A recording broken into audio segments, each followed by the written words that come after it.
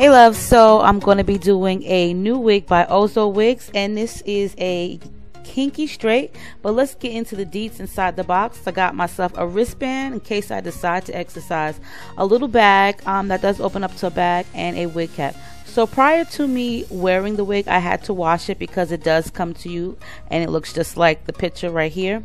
So I went ahead and I washed her, deep conditioned her for many hours. The outcome of the hair is beautiful. It is a full lace wig and glueless full lace wig, so it does have combs on the inside. I already went ahead and put my part in it once I washed the hair. Let me tell you guys, first of all, the hair absorbs water, so it takes a minute to get it really wet. Now what I'm doing here is I'm just going to apply my concealer to the inner portion of the lace, so that way I have the illusion of a natural part or a natural scalp. But I will tell you something, this wig is really pretty.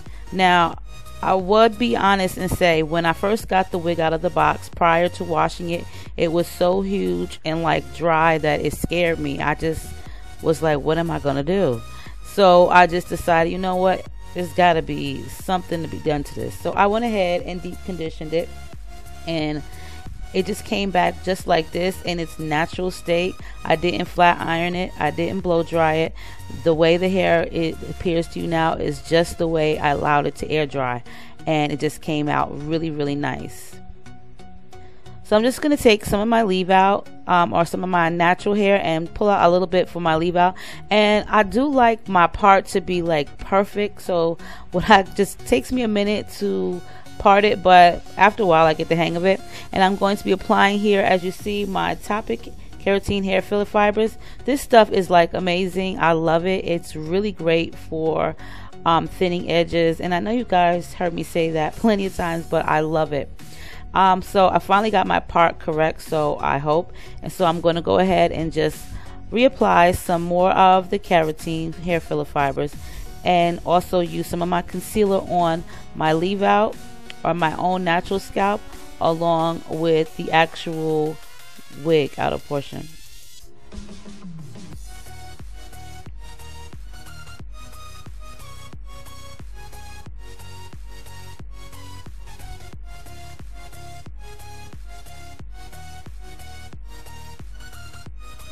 And the wig came out so pretty. I think Ozo is like the bomb right now when it comes to wigs. Hey guys, so I'm finally finished this unit. I'm styling it and just making it appear as natural as possible with my own hairline. I will tell you, when I did get this wig from Ozowigs, it was really big. It is kinky hair, kinky straight hair, so it's really big, and it is long. It's about 22 inches in length, but it is a full lace wig, so you can actually part this unit wherever you want. You can actually part it wherever you want. But what I like about it the most is because it's kinky and it really mimics African American hair texture. So when I first got it, I did wash it. Like I said, I deep conditioned it because it was really big and full, and it kind of looked dry to me. It's probably because of the ombre effect that they did to it, but the colors came out really pretty. I love the way they kind of like fade into each other. They did a really great job with that. As well as that, as I deep conditioned it, once I washed it, I deep conditioned it for about 20 hours, and I used this here by Shea Moisture.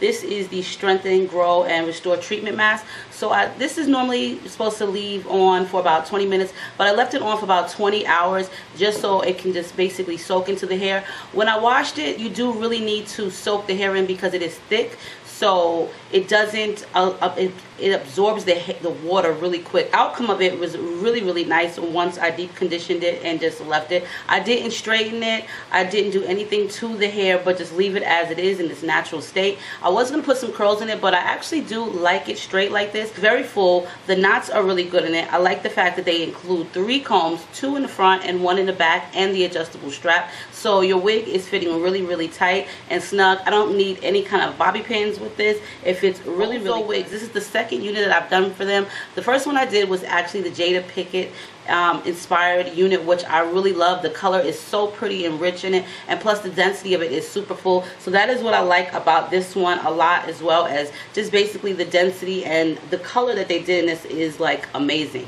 So the item number of this is the KC008. There are two. There is the KC002 and there is the KC008. The KC002 is very similar to this. You might see it's a tad bit lighter, not really by much, but it is the same exact structure, but the hair does look really, really big on the actual model. So my first advice to you would be to actually deep condition this hair before you wear it. You can see like the ripples in it and things like that. Ozowigs, they have great packaging. I love their boxes. You can check out ozowigs.com. I'll post all the information for you guys below. So on that note, let me know what you think of this one right here, and I will see you guys soon. Make sure you rate, comment, and subscribe, and thumbs this video up, and I'll see you in my next video.